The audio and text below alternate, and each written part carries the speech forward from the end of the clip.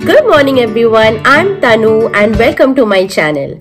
So today I'm going to discuss a very important topic, which is Canada Child Benefit. Now this is a benefit that Government of Canada has provided to all the people living in this country who has children less than 18 years of age, which is the government pays you to raise your children. That's amazing, right? So let me get straight to it. So what are we going to discuss today? I'm going to cover who can apply for Canada Child Benefit, how to apply, when to apply. I'm going to show you how you can calculate the CCB amount that you're going to receive, and then what are the other benefits that are included along with Canada Child Benefit. Alright, so what is a CCB? The Canada Child Benefit, also called as CCB, is a tax-free monthly payment made to eligible families to help raise their children under 18 years of age. And this is administered by CRA, which is the Canada Revenue Agency. Now, these benefits are completely based on income levels. What does that mean? So the higher your income, the lower the benefit you get, and lower the income, the higher the benefit you get. And this is called adjusted net family income. So the CRA basically calculates the net family income, which means you and your spouse's income put together, and whatever the total amount is used to determine the eligibility of your benefit amount. So that's how it works. And that is why it is very important that you file your taxes every year. The CRA picks up the amounts from the taxes that you filed, and that is how they determine the eligibility for every year. So whether you have an income or you don't, please do file your taxes if you want to continue getting these benefits from the government. So now, who can apply for CCB? To become eligible to receive CCB, you need to live with the child. That is, the child has to reside with you and has to be under the age of 18. It cannot be possible that the child is living with grandparents or relatives and you're applying for the benefit. No, that cannot be the case. Next thing.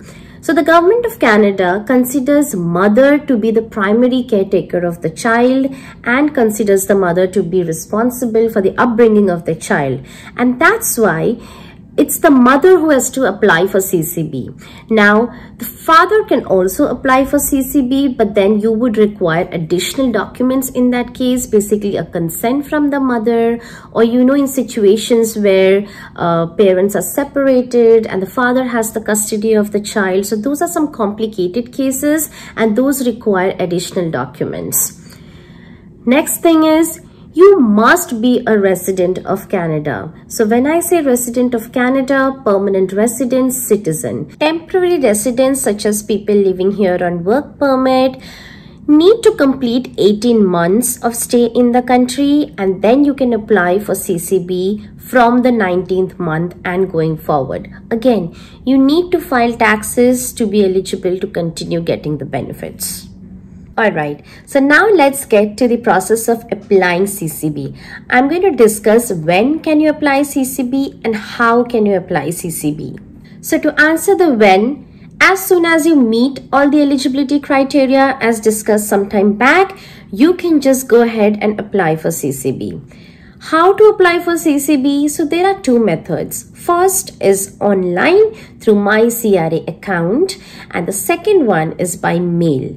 Now, this is the most preferred method for newcomers because you've just landed and you don't yet have a CRA account for yourself.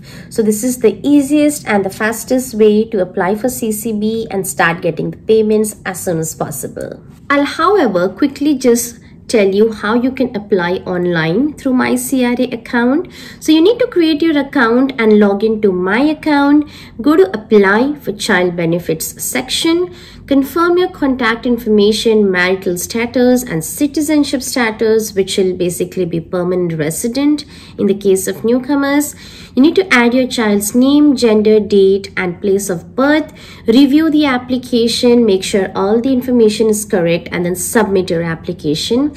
If you get back any message from CRA asking to submit additional documents, you need to go to submit documents in my account and then just submit or upload whatever documents are required. Once that is done, the processing time for payments will be anytime between 6 to 8 weeks. Next, coming to the method of by mail. So there are two forms that needs to be filled out. Forms RC66 and forms RC66SCH. Once you've done filling the forms, these are the documents that are required to be attached. First, the birth certificate of your child, COPR of the child and the parents, passport copies of the child and the parents. If you have already rented a house, then the lease agreement. If not, you can provide phone bill, gas bill, electricity bill, whatever is available. Why this is important? Just to prove that you are a resident of Canada, this is important. Next, driver's license. So, most of us get a driver's license done as soon as we land here. So even if you've given G1, you get your card within 1 or 2 weeks. So you can take a photocopy of your driver's license and provide. Not necessary of both the parents, even either of the parents work. Next is letter from the daycare or school indicating child's home address and contact information on file. Now, all these documents are provided to support that you are actually residing in Canada, and that is why you are applying for this benefit. Now, this is not a mandatory step. I know of many friends who have not provided any letter from the daycare or school because the children stay at home and still they are receiving the payment. So this is not a mandatory step at all. The last one is bank statement. This is preferred. Again, this is a very strong proof that you are living in Canada, you have a bank account, and there are transactions happening in your account. So review all the documents, check that everything is correct, and then courier your application along with the documents to the tax center that serves your area through Canada Post. The processing time for payments will be anytime between 10 to 12 weeks. Canada Post easily operates from any Shoppers Drug Mart. So you can walk into your nearest Shoppers Drug Mart and look for where Canada Post is, submit the documents, and you can let them know which is the nearest tax center that you want to send the documents, and just courier it. Everything should be done very quick and easily. So now I'm going to show you everything that we've discussed in the video till now and how you can browse all of that information online. So I've typed Canada Child Benefit. I'm going to get inside this website. So this is the Canada government website which describes everything about Canada Child Benefit. You can see all the sections, who can apply, how to apply, how much you'll get, the payment dates, how you can keep getting your payments, and how you can contact CRA. So just get inside and read everything in detail. You'll get much better understanding. For now, I'll just quickly get into the apply section. We have already discussed when to apply and the process of how to apply. So I'll get into by mail, and here is our form RC66. I'm going to click on this. Here it is. So if you see the first two lines, it says once you apply for Canada Child Benefit, all the other benefits, that is GST, HST credit, the climate action incentive payment, any other provincial or territorial programs by CRA, for example, if you live in Ontario, your child will be eligible to get Ontario Child Benefit as well. Provided you meet the eligibility criteria. You also get the Trillium benefit once you're able to submit the Canada Child Benefit application. Okay, now let's get into the details of the form. So step 1 is filling up your information. Now, one important point here is it is recommended that the mother fills in the information because, like I said, mother is considered to be the primary caretaker of the child. So step 1 should be mother's information, mother's SIN number, first name, last name, date of birth, language of correspondence, phone numbers. Next thing is mailing address. So wherever you're residing, just make sure you're providing the address here. Then it says, have you moved from a different province or territory within the last 12 months? Yes or no, whatever is applicable. And then the date. Now, home address, same as mailing address. If it's the same, just check mark. If it's different, you need to provide the other address here. Step 3 is your marital status. So married, or whatever is applicable, just check mark that. And then enter the date. So basically you need to provide, like if you're married, you need to provide your marriage date here. Now, if you selected married or living common law, then the SIN number of your spouse. In most cases, this is the father. So, SIN number of father, again, first name, last name, date of birth, and all the other details. Step 4 is your citizenship status. So, have you been a Canadian citizen for the last 12 months? Of course, it's no, in case you're a permanent resident, right? Actually, this will not be applicable. It's going to be no for permanent residents. And that is why you have to fill up RC66SCH. So it says if you answered no to either of the questions here, you have to fill out this form. Yeah, so for people like us who are permanent residents, that's why we fill 2 forms. Step 5, newcomer or returning resident of Canada. This is what we have to fill in. So within the last 2 years, did you become a newcomer to Canada or return after an absence of at least 6 months? Yes, we are a newcomer to Canada in the last 2 years, right? So you read the questions, you fill up the form, and then you move to step 6. Now it's going to ask information about your children. And this is where it actually explains primary responsible for care and upbringing of the child. It explains the definition of that. And then it explains what's the definition of shared custody. Okay, and now coming to child 1 information. Again, basic details, first name, last name, gender, date of birth, city of birth, province or territory of birth. So if you're from India, you need to write India. Does the child live with you all the time? Yes, of course. This is a very important question, right? And if yes, enter the date, mostly it's since birth, so you can just say since birth. Okay, and you can just ignore the rest of the questions here. Moving to step 6, child 2 information. Now, if you have 2 children, fill in the information again, and if you just have 1 child, or your child information ends in step 5. Moving ahead, step 7 is just signature. So your signature, date, your spouse's signature, date. And now let's see what are the documents that you need to attach along with this form. So like we discussed before, since we answered no to the citizenship question in step 4, we are going to fill in the next form, which is RC66SCH. Right? Same goes, since we answered yes in step 5, we are going to fill in the form RC66SCH. What are the other documents?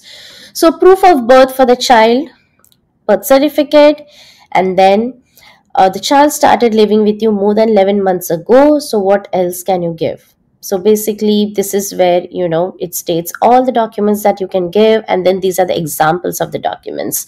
So like you must have seen, I've mentioned we need to give a birth certificate and then, passport of the child and the parents just to be on the safe side. Then as proof that you reside in Canada, you have to provide photocopy of at least 3 documents. So this is where you can provide the lease agreement, or if you have rent receipt, or if you have any of the household bills like gas, electricity, telephone, driver's license, car insurance, whatever is applicable, right?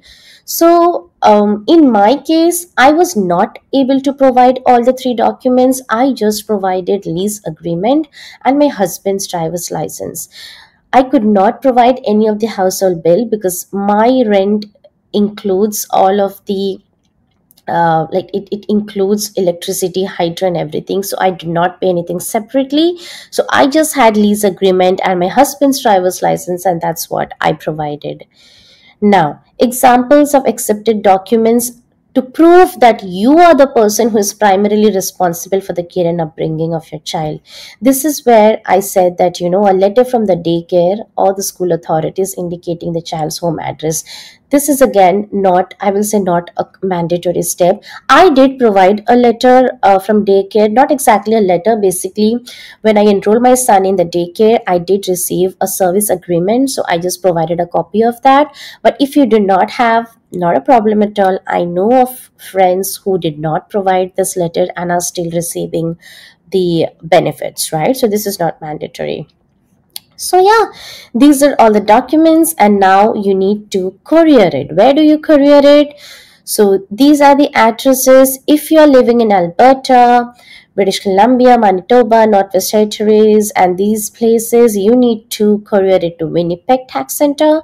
People living in Ontario, New Brunswick, Newfoundland and Labrador, Nova Scotia, and Prince Edward Island, you need to courier it to Sudbury Tax Center, and this is where I couriered as well. For Quebec, you have a separate tax center. So this was form number 1. Now quickly get to form number 2. This is status in Canada and income information. Let's quickly get into it. So step 1, your information, again preferably mother's information. So SIN number, first name, last name, your spouse's SIN number, okay, your spouse's first name, last name. Now your residency status. So we are newcomers, okay, so we are all permanent residents. So enter the date or your spouse or common law partner became a resident of Canada. Now this date is basically the landing date. It will be on your COPR. You can check the date and have it here. Next thing is returning resident of Canada. So whatever is applicable, you can provide here. Step 3, your citizenship or immigration status. Canadian citizen. If you're a Canadian citizen, then you can write the date. If not, most of us are category B, permanent resident. Now enter the date the status began. Again, the landing date. It should be on the COPR, the date when you became a permanent resident in Canada, and your spouse. So you need to provide both the dates here. You can ignore the other sections. Temporary resident is for people who are still on work permit and are eligible to apply for CCB after 18 months of stay. So for them, you need to fill in all this information. Now, step 4. Step 4 asks you about your income, because that is how CRA is going to determine the eligibility of the amount that you're going to get. Right, so A is the year you became a resident of Canada. So let's say I'm going to take my example. So I came here in 2022. So I'm going to write 2022. Next, they ask you to enter the income from Jan 1st to the date you've become a resident of Canada. So I came on May 1st. So I've entered the amount from Jan 1st to April 30th. Now this is in Canadian dollars. So whatever INR amount, or whatever country's amount you've received, convert that into CAD and you can mention it here, yours and your spouse's both. And then it goes on, right? So now you need to enter the entire year's amount before that year. So let's say this is a 2021 year, Jan to December, your amount, your spouse's amount. Again, the year before that, your amount and your spouse's amount.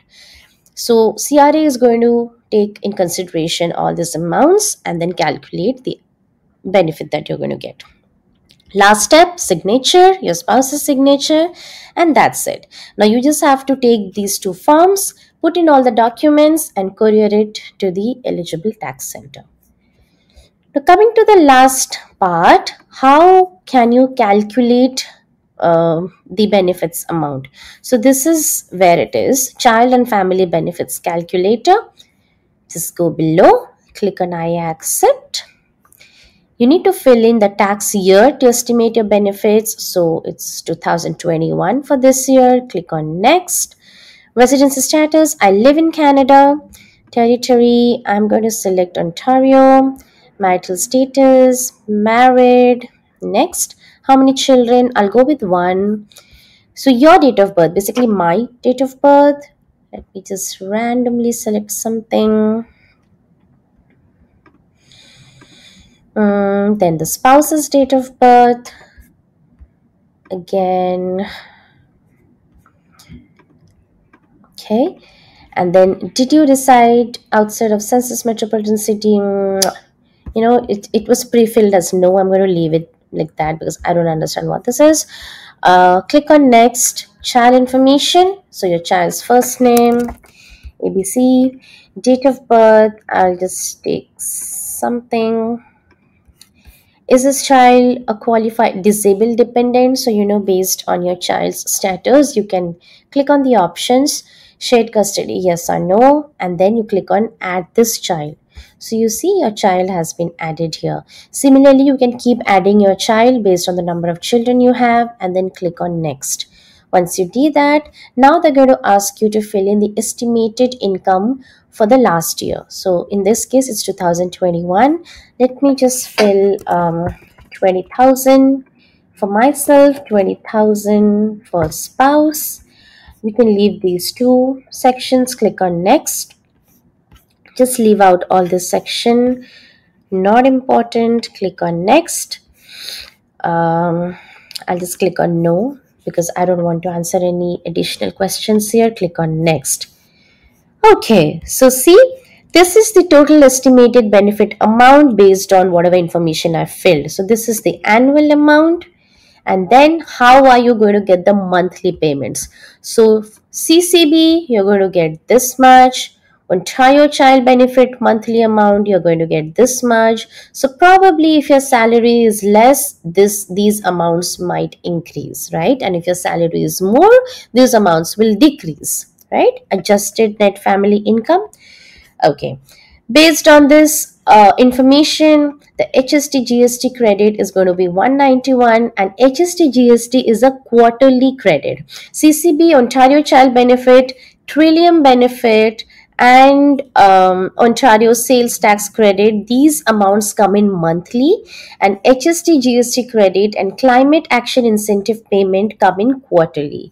So once you go to this calculator and you fill in your approximately information, you will get a breakup of how much you can expect to get from CRA, right? So yeah, that's a lot of amount, guys. So you get CCB, you get OCB, you get Trillium Benefit, you get Ontario sales tax credit, you get HST GST credit and climate action incentive payment, and you do not have to fill separate forms to get these benefits. The moment you submit only the child benefit documents along with the supporting documents and you are approved, once your case is approved, you will start getting these payments. Yeah, so that is it. So that was all about Canada Child Benefit, how to apply, when to apply, what are the documents and forms to submit.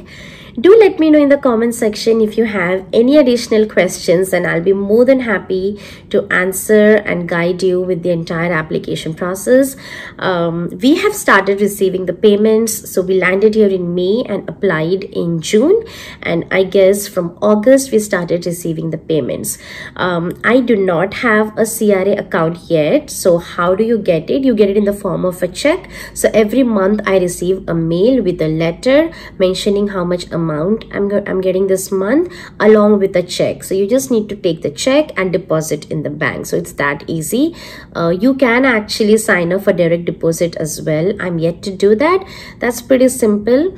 You can just go into the CRA account and create an account and register yourself for direct deposit, and then you should just receive the amounts directly in your bank account.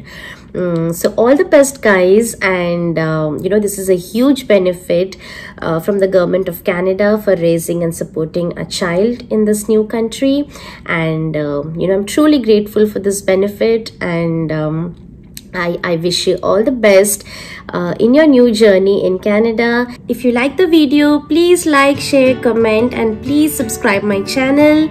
I'll try to get to you with more such videos. Until then, stay happy, stay healthy, spread love.